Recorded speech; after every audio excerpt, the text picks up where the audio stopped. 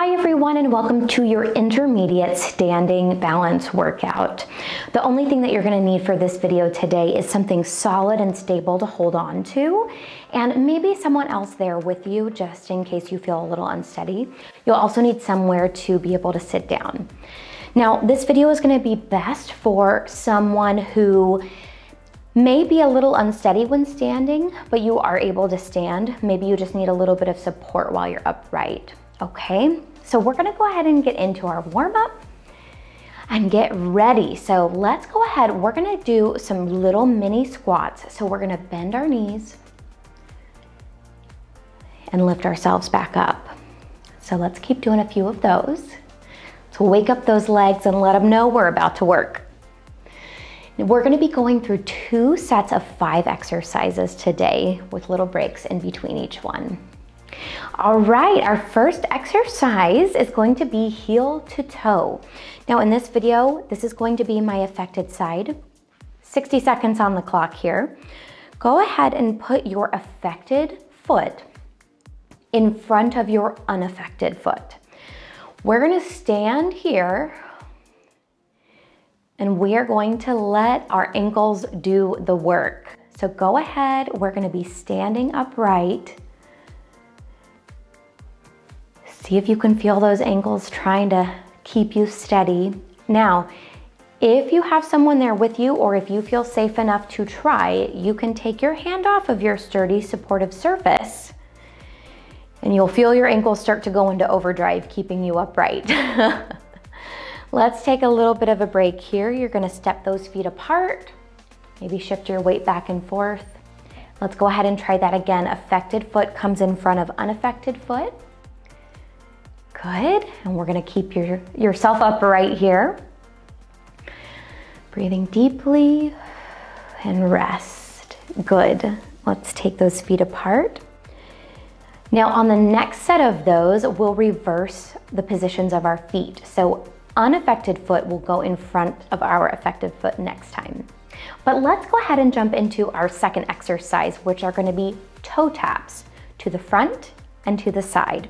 So using your affected side, 60 seconds on the clock here, you're gonna take and tap your toe up to the front, back to center, and then out to the side and back. Good. Now, we have got 60 seconds here, so I want you to go at your own pace. Do what feels safe to you. There's no need to rush through this. We're all going at our own pace, and that is perfectly fine. Good. Now, as you're standing here, I want you to try to not stare down at your feet. I want you to try to get a nice upright position. Get your shoulders back. You have something to hang on to, or maybe you're holding somebody's hand, and you're bringing that affected foot forward, back to center, and then out to the side and back to the center. So let's stop here. We're gonna widen our base of support, meaning that we're gonna have our legs spread about hip width apart. And we're just gonna stand here for a second. We're resting and we are getting ready for our next exercise. So next one is going to be reaching across. Now for this one, you may wanna have something to rest or support you on your affected side, because what we're gonna be doing, by the way, there's 60 seconds on the clock, is reaching unaffected side across to affected side. So we're crossing the midline of our body. We're shifting weight from our unaffected side over onto our affected side. We're gently reaching. And like I said, you may need to have someone here helping to hold you. If you have grip in your affected hand, you may want to have something on this side to hold on to. Safety is really key with these balance exercises, because to get your balance better, often we have to challenge it. And that can put us in some unsafe positions. So do everything you can to make this as safe as possible. Again, you're just gently reaching at your own pace, making sure that you feel safe, that you feel as steady as you can, reaching across the midline of your body. Great job. Let's go ahead and stand here for just a minute. Catch your breath. That movement got a little bit more dynamic, so you may feel a little shorter of breath, and that's gonna be true for our next exercise, which is gonna be standing marches. So I'm gonna show you that. We're gonna lift up affected leg by bending the knee, unaffected leg by bending the knee. There are 60 seconds on the clock here. Now, you can modify this exercise if shifting your weight back and forth, alternating legs is too difficult. You can stop and just lift one. But if just lifting one is too easy, shift your weight back and forth, one leg up, next leg up. Just make sure you're holding on to something to steady yourself. But if you do feel like you're ready for more of a challenge, you can try to let go. Just make sure you have someone there with you while you're doing these. I'm gonna go ahead and hang back on. If you feel safer, or if you feel safe enough, you can move a little bit more quickly. But if you're not moving that fast, that's no problem. Go at your own pace. And let's take a rest here. For our last one, this is where the chair is going to come in handy. So you may have had a chair behind you this whole time. That's actually something I would recommend, because just in case you need to sit down, that is a-okay. Our last exercise is gonna be sit to stands. So we're sitting down, and then we're gonna push up using our legs and our arms to get upright. 60 seconds is on the clock here, okay? So for this one, we are using our triceps, our arms, to control how we sit. We are using our legs and our glute muscles to help as we push ourselves back up. Now you may be able to come all the way to standing, and if you can, I want you to try to practice that. We are gonna move slowly and intentionally through this movement, because this can be kind of hard. Sitting to standing requires that we shift our weight forward, nose over toes, to unweight our bottom so that we can come up to standing. If you've ever tried to stand up without leaning forward, it's really hard. So that's why we practice that leaning over. We're pushing up through our hands, we're pushing up through our legs, and coming all the way up. Let's stop here, stop in a standing position. I'm gonna move my chair back to give me some support here. We've got a nice little rest break here for about another 20 seconds. Stop and catch your breath if you need to. I know that sitting to standing exercise is a challenging one. All right, we're gonna do some gentle shifting our weight. We're widening our base of support, moving our legs out side to side. And we're back to our heel to toe exercise, the first exercise we did.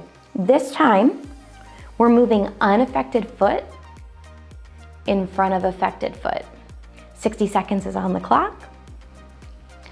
We're gonna hold here. You're doing great. This is a hard one. Now, sometimes people may just challenge you by putting affected foot in the front or just in the back, but I think it's important to work on both. Our legs aren't independent of each other. They work together. So it's important that we're working to strengthen both of them and work on balance at the same time for both of them. Let's give ourselves a little bit of a break here. Shift weight, and then we're gonna go back into that position again. Unaffected foot in front of the affected foot, standing upright. If you feel comfortable and safe enough, you can take a hand off and try to keep your balance, feeling those ankles go into overdrive to keep you upright. It's part of what we're working on. All right, let's go ahead. We're gonna take a rest break. We're gonna hold on to our solid, stable surface, catch our breath, do a little gentle weight shift back and forth. You're doing awesome. All right, we are on to our second exercise, which is gonna be toe taps to the front and the side. This time we're gonna be using our unaffected foot in the movement. 60 seconds is on the clock. So now our affected foot is gonna be supporting us. This can be a little challenging if your knee tends to buckle back and you have a brace to wear on your knee. That would be a good time to wear it. You're gonna be shifting your unaffected foot to the front, to the center, and then out to the side. So this is a whole different challenge on your affected side.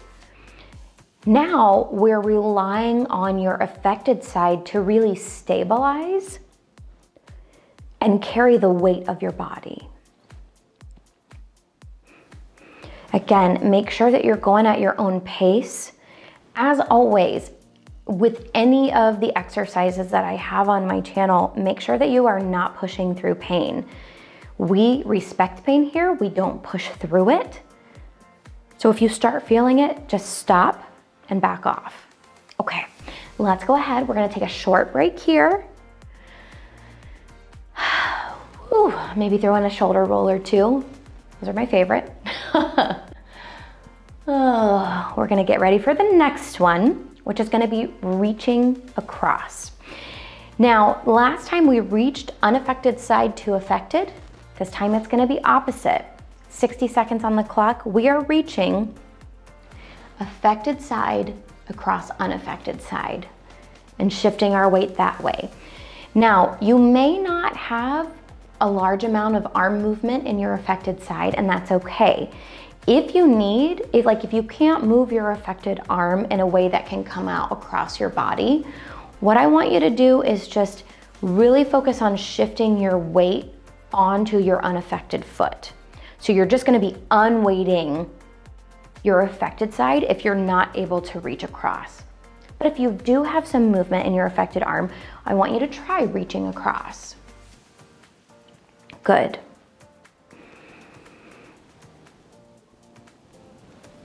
Very nice. You're doing great. Keep it going. We're almost there. Shifting our weight, reaching across. And let's relax. Very nice job. Okay, we only have 2 more to go. Now our next one's gonna be a bit more dynamic. We're back to standing marches. So what I want you to do is just take a few breaths.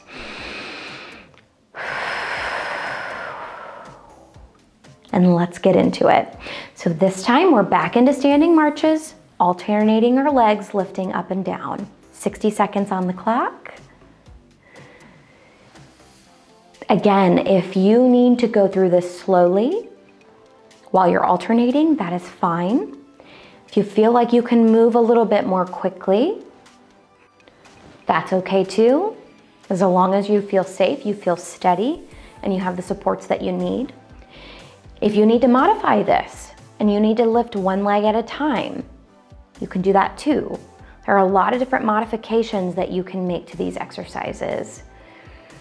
But regardless of how you modify them, you're still gonna be getting a great balance workout.